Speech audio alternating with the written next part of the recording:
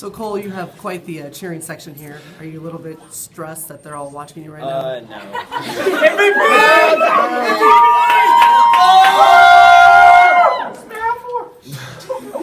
Right. Talk a little bit about what you guys needed to do coming out against Eisenhower tonight. We were just trying to hold them inside. They got good big man. Just trying to hit the boards hard. Try to win the board battle, and I think we did that. I don't know what the stats were, but it felt like we got most of them. Did you feel like you were kind of in a zone tonight? I mean, did you feel?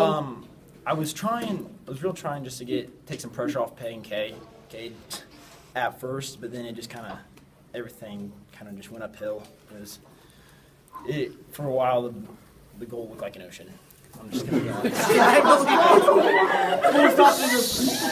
I'm interviewing you guys next, and we're all gonna mock you. Would that be fair? That'd be fine. Okay. All right. Seriously though, there were points where they were sagging off you, and you had wide open looks. I mean. Yeah, we were just running that 1-4 high, and Pay was running off the screen. We were just looking to see what he could do there, and he found me a couple times, and we kind of made our run in the second half. They got within 42-41. They tied it at 39 all. How are you guys able to pull this one out? Shoot, I don't know. I don't know. They're a good team. They're on the top of the state.